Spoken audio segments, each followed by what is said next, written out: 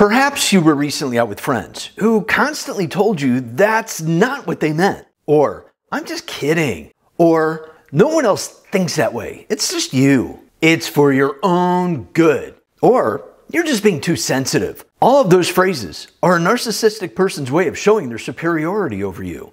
If you feel like your coworkers, so-called friends, or even relatives are narcissistic and are constantly twisting reality with words, maintaining their dominance over you, and undermining your self-confidence, causing you to feel worthless, this video is for you. What I'm about to share with you will help you overcome those conversations with narcissists that leave you feeling confused, angry, resentful, dejected, and of course, worthless, with a lower sense of self-esteem. First up, we have the classic dodge. That's not what I meant. This phrase is a favorite of narcissists. How many times have we heard someone twist their words to flip the blame onto you? It's like the Swiss Army knife of narcissistic phrases, versatile and always at the ready. But here's the thing, when a narcissist pulls out that line, they're not just clarifying a misunderstanding. Nope, they're often up to something a little bit sneakier. This is a classic tactic to dodge responsibility and gaslighting you into questioning your own perceptions and feelings. It's also protecting their self-image by manipulating the conversation to fit their narrative, by creating a cloud of confusion. When you hear, that's not what I meant, try these comebacks. Oh, can you clarify what you mean? I understand that's not what you meant, but that's how it came across. Regardless of the intention, this is how it affected me. And then, of course, tell them how it affected you. I need to express how I feel without being told I'm wrong. I've noticed you often say this when I bring up concerns. That makes it hard to discuss my point of view.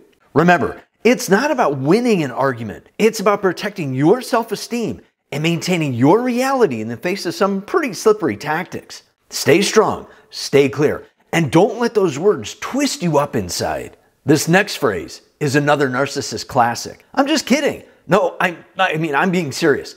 They would say, I'm just kidding. Narcissists love to use humor as a shield and avoid accountability.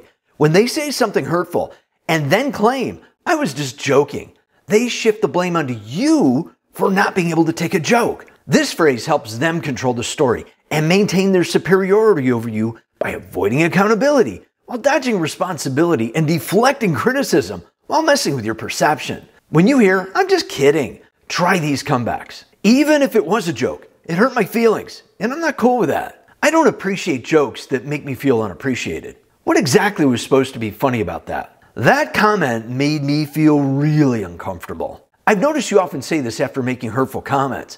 It's affecting our relationship. Remember, just because someone says they're joking doesn't mean you have to laugh. Your perspectives, opinions, and feelings are valid, and you have every right to speak up. Don't let those just kidding moments chip away at your self-esteem. Moving on, let's talk about isolation tactics.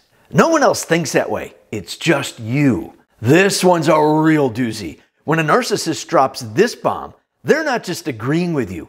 They're trying to make you feel like you're on a deserted island or crazy. Let's unpack this sneaky little phrase that's designed to make you doubt yourself and feel isolated by knocking your confidence. It's a classic gaslighting move. Once again, they're trying to control the story by shutting you down, invalidating your feelings, and piling on that peer pressure angle. It's like they're trying to make you feel like the odd one out at a party, where everyone else is in on the joke you don't get.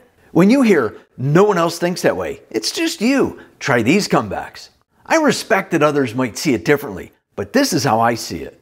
Can you explain why you think that? Everyone has different perspectives, and that's okay. It's important for me to express my thoughts without them being brushed aside. I've noticed you often say this when I share my thoughts. It makes me feel overlooked. Remember, just because someone says you're alone in your thinking doesn't make it true. Don't let anyone gaslight you into doubting yourself. Next, we have the facade of concern. It's for your own good. This phrase is a sneaky way to justify control and suppressing any resistance while maintaining their squeaky clean image by pretending to be helpful, which also is an attempt at creating dependency. Narcissists deflect criticism by saying things like, I'm just concerned about you. But their true motive is to manipulate and exploit you by making you feel small. This one's a real piece of work. When a narcissist drops this line, they're not exactly winning the Selfless Person of the Year award.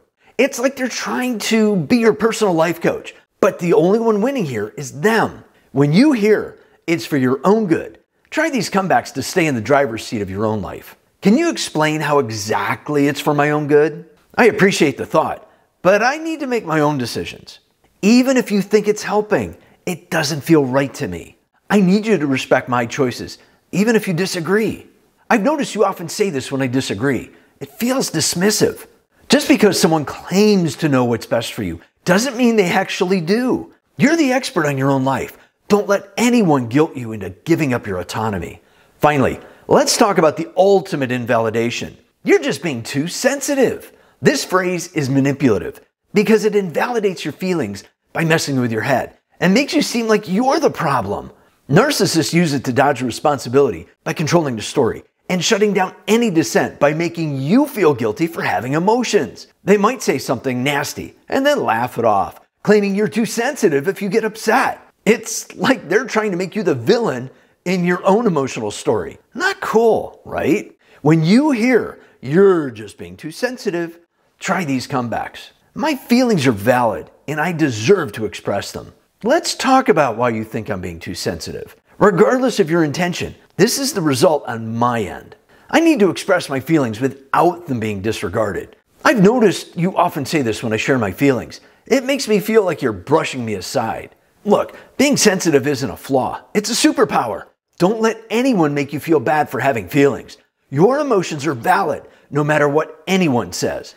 Now that we know these common phrases and provided a few ways on how to respond to them, it's important that we take a look at the bigger picture. These manipulative tactics aren't just words. They can deeply impact your well-being, including your self-esteem and your effective communication in your relationships. So how do we move forward and protect ourselves from the phrases narcissists use to hurt us? It starts with recognizing these phrases for what they are, tools of narcissistic manipulation. Armed with this knowledge, you can now maintain your self-esteem by protecting and preserving your self-worth and confidence, prevent further emotional manipulation and maintain your personal space and integrity, reduce the emotional impact, making it easier for you to stay calm and composed, take control of the situation, reducing the narcissist's power over you, improve your mental health by reducing anxiety, stress, and confusion, develop and maintain healthier relationships by identifying toxic behaviors and addressing them effectively. Now, I shouldn't have to say this, but I do. Whenever possible, limit your interactions with narcissistic individuals. Remember, you don't have to engage in conversations that attack and bring down your self-esteem. By identifying these narcissistic behaviors, you're taking a powerful step towards maintaining your sense of reality and valuing yourself. Effective communication, especially with challenging personalities, begins with self-respect and firm boundaries. To learn more about setting boundaries for healthier communication and relationships, check out this video next. It'll help. Thanks for watching. I'll see you online soon.